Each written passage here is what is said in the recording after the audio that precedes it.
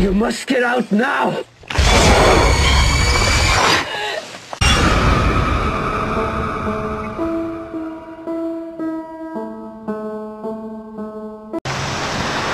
There are some people in Yugioh who just go all out for Yugioh.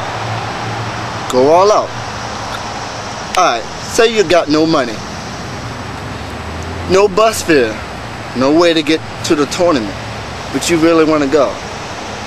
What do? You save up your lunch money. You save up your lunch money, right? You saved up whatever extra amount of money to catch the bus, and you go.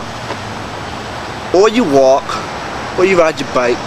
It's like a 45-minute walk, and you really want to play Yugioh so bad that you took that walk. Or say if you looked at the weather. It was supposed to rain today.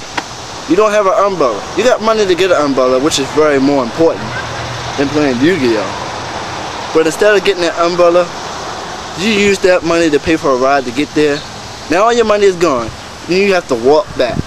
Now it's raining and you're soaked. Why would you go out, spend money to get to a Yugioh tournament, knowing you have no way to get back home? And you begging people for money. Begging people for money to get back home from a Yugioh tournament. That is silly. I would not do that at all. You're wasting your money, you're wasting your time, and it is not that serious. It is not that serious for a children's card game to do that. Not at all. I'm just saying, it's not. So there are some things that people have done in playing this game, and they have really gone all out for this game. They've spent their gas money for Yu-Gi-Oh cards. They've spent their rent for Yu-Gi-Oh cards. They've done a lot of things. They've sucked somebody off for Yu-Gi-Oh cards. Okay, it's not that serious or dramatic, but I'm just saying, why? So my point is about this video is don't go all out for Yu-Gi-Oh. If it's raining and you know you don't got an umbrella and no way to get there, don't walk in the rain to get there. Unless you're right across the street. I mean, you're gonna get soaked to play Yu-Gi-Oh cards. You're gonna save your lunch money to play Yu-Gi-Oh cards. Now you're hungry.